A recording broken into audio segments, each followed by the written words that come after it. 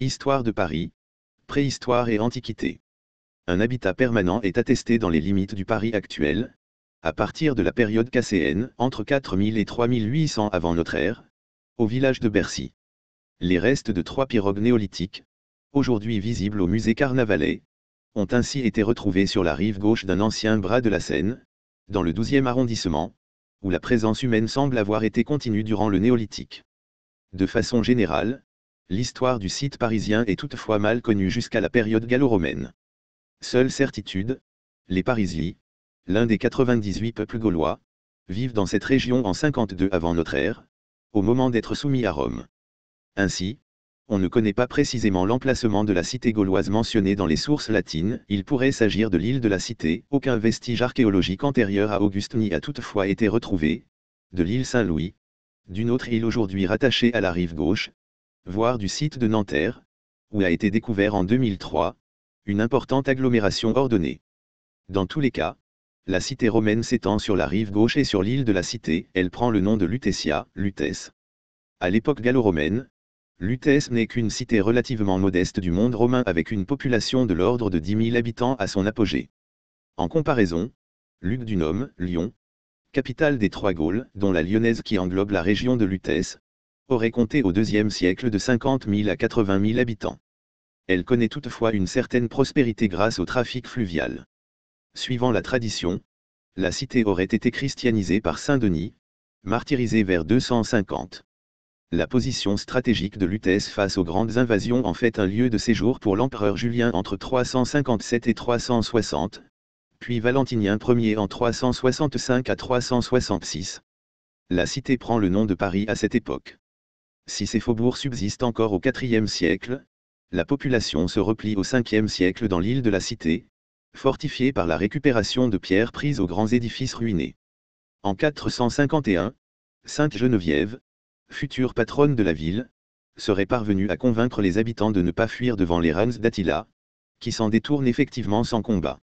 Au Moyen Âge, en 508, après avoir conquis la majeure partie de la Gaule, Clovis fait de Paris sa capitale.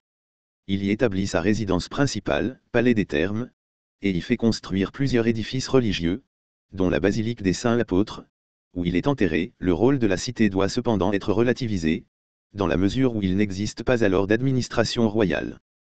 Tout au long des 6e et 7e siècles, Paris garde une importance particulière, même si les divisions du royaume de Clovis entre ses héritiers limitent son rayonnement. Childebert Ier y fait ainsi construire la plus grande cathédrale de la Gaule, la cathédrale Saint-Étienne, tandis que Childéric II fait rénover les arènes gallo-romaines. Durant cette période, revitalisée par les fondations monastiques et sa fonction de capitale, la ville commence probablement à s'étendre sur la rive droite, alors que la rive gauche est réoccupée. L'extension vers l'est du royaume des Francs sous le règne de Charlemagne fait perdre à Paris sa position politique privilégiée. À partir du milieu du IXe siècle, elle fait partie du territoire des Robertiens, qui prennent le titre de comte de Paris. Particulièrement exposée à cause de sa situation sur la Seine, elle est à la même époque ruinée économiquement par les raids des Vikings, qui la ravagent à plusieurs reprises, ce qui oblige la population à se replier à nouveau sur l'île de la Cité. En 885 à 886, assiégée par les Normands, la cité parvient à leur résister avec succès, tout en leur barrant l'accès au fleuve. Cet épisode procure un grand prestige à Paris et à son comte Eudes, qui a aidé à sa défense. Il marque par contre une étape du déclin de l'Empire carolingien, le comportement de Charles le Gros ayant été jugé indigne durant les événements. Sous le règne des premiers Capétiens, Paris est une des principales villes du domaine royal, mais pas une capitale, n'étant pour eux qu'une résidence parmi d'autres. Elle gagne cependant en importance avec le temps. Robert le Pieux fait ainsi restaurer le palais de la Cité, et plusieurs abbayes, tandis que Louis VI, puis Louis VII y fixent leur cour et leur chancellerie. Dans le même temps, la cité prospère, devenant une place importante du commerce du blé, du poisson et du drap, les marchands parisiens s'unissant au sein d'une anse des marchands de l'eau privilégiée par Louis VII, en 1170 à 1171. Elle devient également un centre d'enseignement majeur, grâce aux écoles épiscopales dans un premier temps, puis à partir du milieu du XIIe siècle, aux communautés religieuses qui s'établissent sur la rive gauche alors dépeuplée. À l'image de l'ensemble de l'Occident chrétien, Sa population augmente à cette époque de façon considérable, Paris s'étend d'abord sur la rive droite, début du XIe siècle, qui devient son poumon économique, l'île de la Cité abritant dès lors les grands édifices administratifs et religieux.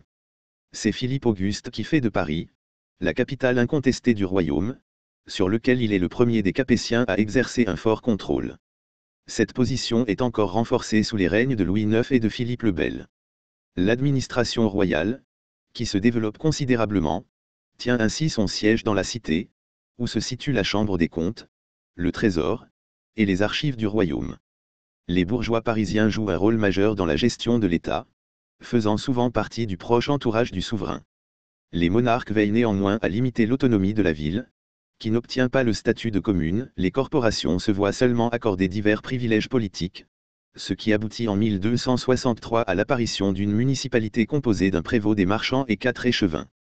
Dans le même temps, les écoles de la rive gauche s'unifient en une universitas, reconnue par le pape en 1209 à 1210, faisant de Paris le plus prestigieux centre d'enseignement d'Europe occidentale pendant au moins un siècle.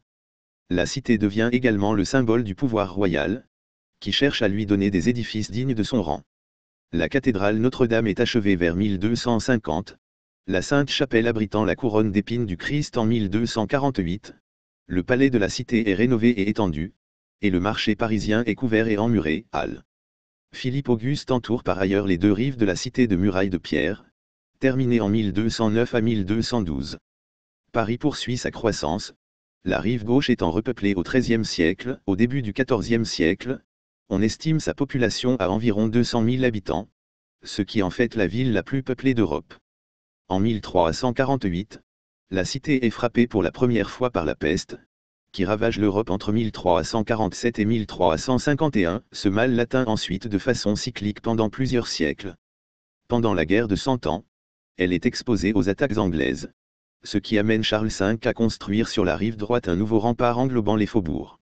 Dans le même temps, dans un contexte de dépression économique et de défaite militaire, l'autorité royale est remise en cause. Le prévôt des marchands Étienne Marcel tente ainsi de s'emparer du pouvoir en 1357 à 1358, tandis que les émeutes populaires se multiplient, telles celles des Maillotins en 1382. En réaction, Charles V puis Charles VI élisent résidence dans l'Est parisien, moins exposé aux troubles. Au début du XVe siècle, le conflit entre Armagnacs et Bourguignons occasionne également de nombreuses violences dans la capitale. Ces derniers s'imposent en 1418, et Paris tombe en conséquence aux mains du roi d'Angleterre 2 ans plus tard. La cité est reconquise en 1436 par Charles VII, mais celui-ci préfère résider près de la Loire, et il en est de même pour ses successeurs Louis XI, Charles VIII, et Louis XII. À l'issue de la guerre, Paris s'est rétracté derrière ses murailles, et sa population est tombée à environ 100 000 habitants. La Renaissance, marquée par le roi et sa cour résidant dans le Val-de-Loire, ne bénéficie donc guère à Paris. Malgré son éloignement, la monarchie s'inquiète de l'expansion désordonnée de la cité. Une première réglementation d'urbanisme est édictée en 1500 à propos du nouveau pont Notre-Dame, bordé de maisons uniformes de briques et de pierre de style Louis XII. En 1528, François Ier fixe officiellement sa résidence à Paris. Le rayonnement intellectuel s'accroît. À l'enseignement de l'université, théologie et arts libéraux, s'ajoute un enseignement moderne tourné vers l'humanisme et les sciences exactes voulues par le roi, au Collège de France. Sous son règne, Paris atteint 280 000 habitants, et reste la plus grande ville du monde chrétien. Le 24 août 1572 sous Charles IX, est organisé le massacre de la Saint-Barthélemy. On compte entre 2000 et 10 000 victimes. La Ligue catholique, particulièrement puissante dans la capitale, se dresse contre Henri III durant la journée des barricades en 1588. Ce dernier s'enfuit avant d'assiéger la ville. Après son assassinat, le siège est maintenu par Henri de Navarre, devenu Henri IV. La ville, pourtant ruinée et affamée, ne lui ouvre ses portes qu'en 1594 après sa conversion. La journée des barricades, 1648, marque le début de la Fronde qui provoque une importante crise économique et une nouvelle défiance du roi vis-à-vis de sa capitale. Malgré une mortalité supérieure aux naissances, la population atteint les 400 000 habitants grâce à l'immigration provinciale. Paris est une ville misérable où règne une forte insécurité. La légendaire cour des miracles est progressivement vidée à partir de 1656, par le lieutenant général de police Gabriel Nicolas de la Reynie, qui fait établir 6500 lanternes pour éclairer la ville la nuit, et rendre les rues plus sûres. Louis XIV choisit Versailles comme résidence en 1677, avant d'y déplacer le siège du gouvernement en 1682. Colbert prend en main la gestion parisienne et fait la navette entre Paris et Versailles. Durant son règne, le roi Soleil ne vient que 24 fois à Paris, essentiellement pour des cérémonies officielles, marquant ainsi envers la cité une hostilité que n'apprécient guère les Parisiens. Au XVIIIe siècle, Versailles ne dépossède pas Paris de son rayonnement intellectuel, au contraire même, elle en fait une puissante frondeuse ouverte aux idées des Lumières. C'est la période des salons littéraires, comme celui de Madame Geoffrin. Le XVIIIe siècle est aussi celui d'une forte expansion économique qui permet une importante croissance démographique.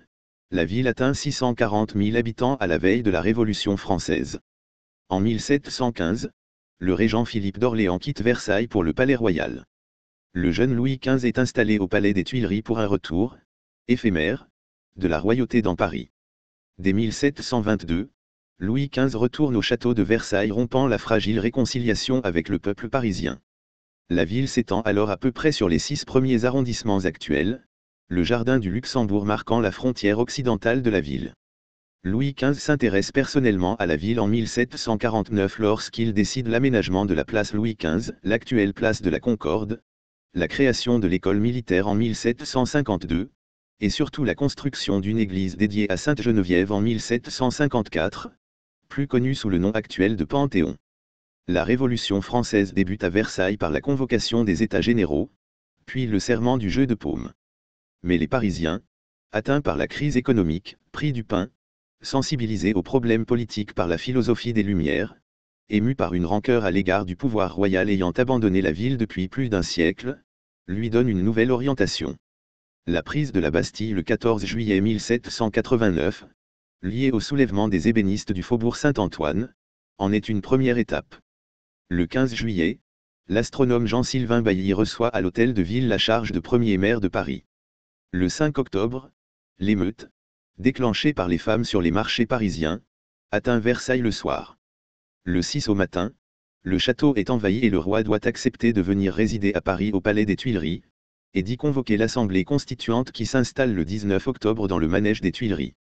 Le département de Paris comprend alors 3 districts, Paris, le Franciade, et Bourg de l'Égalité.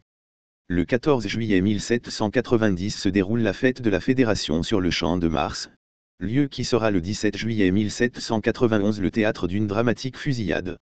Occupé à partir de mai 1790 après la mise en vente des biens nationaux, le couvent des Cordeliers et le couvent des Jacobins, au lieu du Paris révolutionnaire, marque la toute-puissance des clubs parisiens sur le cours de la Révolution. Dans la nuit du 9 août 1792, une commune révolutionnaire prend possession de l'hôtel de ville. La journée du 10 août voit la foule assiéger le palais des Tuileries avec le soutien du nouveau gouvernement municipal. Le roi Louis XVI et la famille royale sont incarcérés à la tour du Temple. La monarchie française est de fait abolie. Après les élections de 1792, les représentants de la Commune de Paris, très radicaux, s'opposent à la Convention nationale au groupe des Girondins, représentant l'opinion plus modérée de la bourgeoisie des provinces, qui sera écartée en 1793. Les Parisiens vivent alors 2 années de rationnement. La terreur règne sous la coupe du Comité de salut public. Le tribunal révolutionnaire, avec l'aide de la mairie, s'emploie à incarcérer tout ce que la ville compte encore de nobles suspects, de prêtres réfractaires et d'opposants jugés contre-révolutionnaires. La création de la charge de préfet de police par Napoléon ôtera à la municipalité tout pouvoir de police judiciaire, de sorte que le maire de Paris est, aujourd'hui encore, le seul de France à en être privé. Le 21 janvier 1793, Louis XVI est guillotiné sur la place Louis XV, rebaptisée place de la Révolution.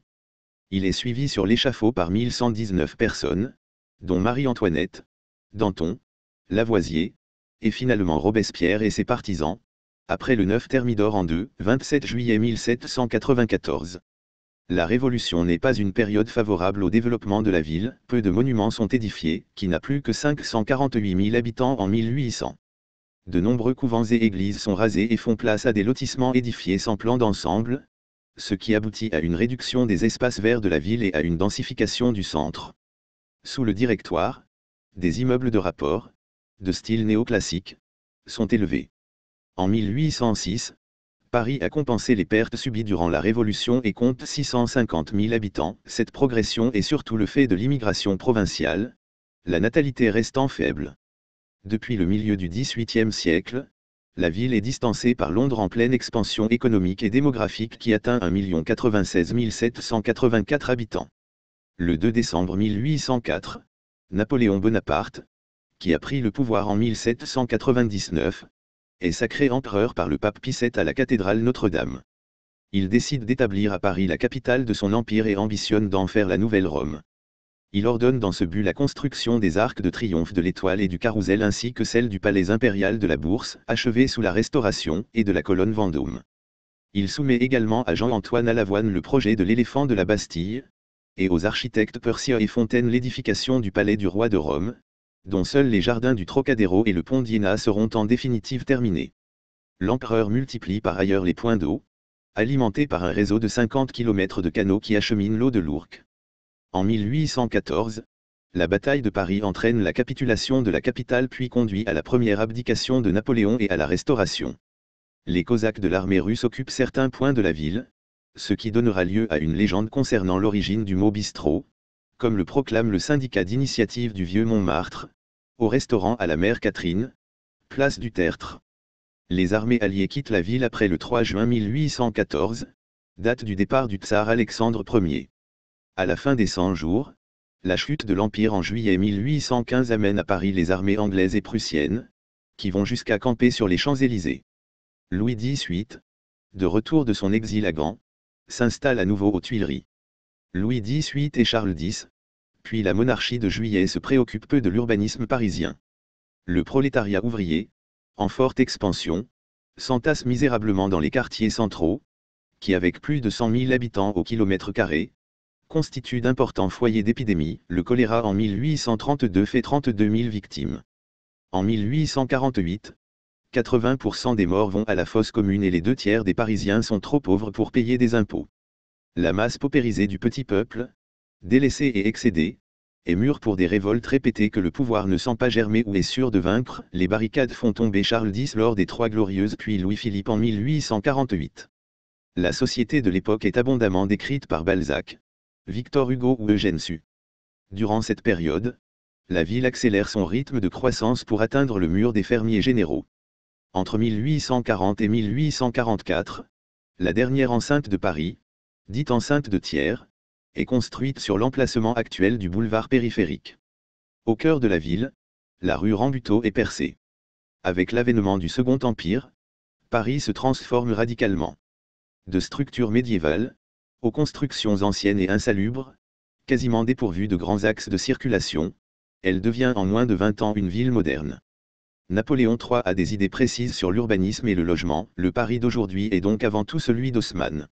Des milliers de logements disparaissent, sur fond d'une spéculation immobilière qui sera la cause d'un krach financier international. Le 1er janvier 1860, une loi permet à Paris d'annexer plusieurs communes voisines. La capitale française passe ainsi de 12 à 20 arrondissements et de 3288 à 7802 hectares. Après ces annexions, les limites administratives de la ville ne seront que peu modifiées et la croissance urbaine, qui continue toujours de la fin du XIXe siècle au XXe siècle, ne s'accompagnera donc plus d'une expansion des frontières communales, ce qui est à l'origine de la banlieue. Lors de la guerre franco-prussienne de 1870, Paris est assiégée pendant plusieurs mois mais n'est pas prise par les armées prussiennes. À cette occasion, est inventée la poste aérienne, grâce aux ballons montés. Refusant l'armistice signé le 28 janvier 1871 et à la suite des élections de février, qui portent au pouvoir des royalistes désireux de mettre fin à la guerre, les Parisiens s'insurgent le 18 mars 1871. C'est le début de la Commune de Paris. L'Assemblée monarchiste installée provisoirement à Versailles, la réprime entre 22 et 28 mai lors de la semaine sanglante qui reste à ce jour la dernière guerre civile qu'ait connue Paris. Après la guerre de 1870, pour se relever, la ville de Paris lève un grand emprunt public de 1 200 000 francs qui a un grand succès. Il est souscrit plus de 15 fois. Pendant la Belle Époque, l'expansion économique de Paris est importante. En 1913, la ville possède 100 000 entreprises qui emploient 1 million d'ouvriers. Entre 1900 et 1913, 175 cinémas sont créés à Paris. De nombreux grands magasins voient le jour et contribuent au rayonnement de la ville lumière. Lieu de toutes les spéculations, Paris devient aussi la deuxième place financière internationale, presque à égalité avec Londres. Deux expositions universelles laissent une large empreinte dans la ville. La tour Eiffel est construite pour l'exposition de 1889, centenaire de la Révolution française, qui accueille 28 millions de visiteurs. La première ligne du métropolitain, le Grand Palais, le Petit Palais et le pont Alexandre III sont inaugurés à l'occasion de celle de 1900, qui reçoit 53 millions de visiteurs. L'industrie se déplace progressivement en proche banlieue où se trouve l'espace nécessaire, Renault à Boulogne-Billancourt ou Citroën à Suresnes. Cette migration est à l'origine de la banlieue rouge. Néanmoins, certaines activités restent fortement implantées dans la ville intramuros, en particulier la presse et l'imprimerie. De la Belle Époque aux années folles, Paris connaît l'apogée de son influence culturelle, notamment autour des quartiers de Montparnasse et de Montmartre, et accueille de très nombreux artistes tels Picasso, Matisse, Braque ou Fernand Léger. En 1910, une crue centennale de la Seine provoque l'une des plus graves inondations que la ville ait connues et cause 3 milliards de francs de dégâts. Lors de la Première Guerre mondiale, Paris, épargné par les combats, subit des bombardements et des tirs de canon allemands. Ces bombardements restent sporadiques et ne constituent que des opérations à caractère psychologique. En 1917, la création d'une réplique de Paris est envisagée pour leurrer les aviateurs allemands venus bombarder la capitale. L'entre-deux-guerres se déroule sur fond de crise sociale et économique. Les pouvoirs publics, pour répondre à la crise du logement, votent la loi Loucheur qui crée les habitations à bon marché, ou HBM, érigées à l'emplacement de l'ancienne enceinte de Thiers. Les autres immeubles parisiens sont, pour l'essentiel, délabrés et constituent des foyers de tuberculose. La densité urbaine culmine en 1921, Paris intramuros comptant 2 906 000 habitants. Parallèlement, des lotissements se développent partout autour de la cité, en banlieue où l'expansion se fait de façon anarchique, souvent en plein champ sans réels aménagements ou équipements publics. Les Parisiens tentent de reprendre leur prééminence politique dans un contexte de multiples scandales financiers et de corruption des milieux politiques. Le 6 février 1934, la manifestation des ligues patriotes contre la gauche parlementaire dégénère en émeute et fait 17 tués et 1500 blessés. Puis le 14 juillet 1935, un important défilé en faveur du Front populaire compte 500 000 manifestants. Pendant la Seconde Guerre mondiale, Paris, déclarée ville ouverte dès la débâcle, est occupée par la Wehrmacht le 14 juin 1940. Elle est relativement épargnée. Le gouvernement du maréchal Pétain installé à Vichy, Paris cesse d'être la capitale et devient le siège du commandement militaire allemand en France, Militarbefehlshaber in Frankreich. Le 23 décembre 1940, l'ingénieur Jacques Bonsergent est le premier résistant fusillé à Paris. Les entre 16 et 17 juillet 1942, il est procédé à la rafle du Veldiv, arrestation de 12 884 juifs, la plus massive en France, pour l'essentiel des femmes et des enfants. À l'approche des troupes alliées, la résistance intérieure déclenche un soulèvement armé le 19 août 1944. La libération de Paris se fait le 25 août avec l'entrée dans Paris, de la 2e division blindée du général Leclerc, et de la 4e division d'infanterie américaine du major-général Raymond O'Barton. La veille, Leclerc avait donné l'ordre au capitaine Raymond Dron de percer les lignes ennemies, avec sa 9e compagnie, la Nouve, régiment de marche du Tchad, qui arrive à l'hôtel de ville à 21h22, dans la soirée du 24. Le général von Koltitz capitule sans exécuter les ordres d'Hitler demandant la destruction des principaux monuments de la ville. La ville est relativement épargnée par les combats. Paris est l'une des rares communes de France à se voir décerner le titre de compagnon de la Libération. Le Paris contemporain. En 1956, Paris se lie à Rome par un jumelage privilégié, symbole fort dans une dynamique géographiquement plus large de réconciliation et de coopération après la Seconde Guerre mondiale. Sous les mandats du général de Gaulle de 1958 à 1969, plusieurs événements politiques se déroulent dans la capitale. Le 17 octobre 1961, une manifestation en faveur de l'indépendance de l'Algérie est violemment réprimée. Selon les estimations, entre 32 et 325 personnes sont massacrées par la police, alors dirigée par ce salopard de Maurice Papon. À partir du 22 mars 1968, un important mouvement étudiant démarre à l'université de Nanterre. il entraîne dans le quartier latin des manifestations qui dégénèrent en émeutes. La contestation, prenant corps dans un contexte de solidarité internationale et d'émulation, noir et féministe américain, Provo, néerlandais, printemps de Prague, attentat contre l'allemand Rudi Dutschke, etc.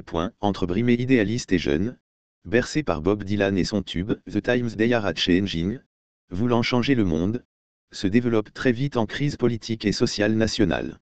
Le 13 mai, d'immenses défilés rassemblent 800 000 personnes venues protester contre les violences policières. Le 30 mai, une manifestation de soutien au gouvernement et au général de Gaulle réunit 1 million de personnes, de la place de l'Étoile à celle de la Concorde. Après 2 mois de désordre et de troubles, les Parisiens votent massivement en faveur du général de Gaulle lors des élections législatives des entre 22 et 29 juin, et le calme revient. Le successeur du général de Gaulle, Georges Pompidou, s'intéresse de près à la capitale. Il laisse son nom au bâtiment qui abrite le Musée national d'art moderne et la Bibliothèque publique d'information et à la voie express rive droite. Valéry Giscard d'Estaing, président à son tour, ne partage pas sa vision d'une modernisation radicale, il remet en cause le projet prévu pour les halles et interrompt partiellement celui de voie express rive gauche.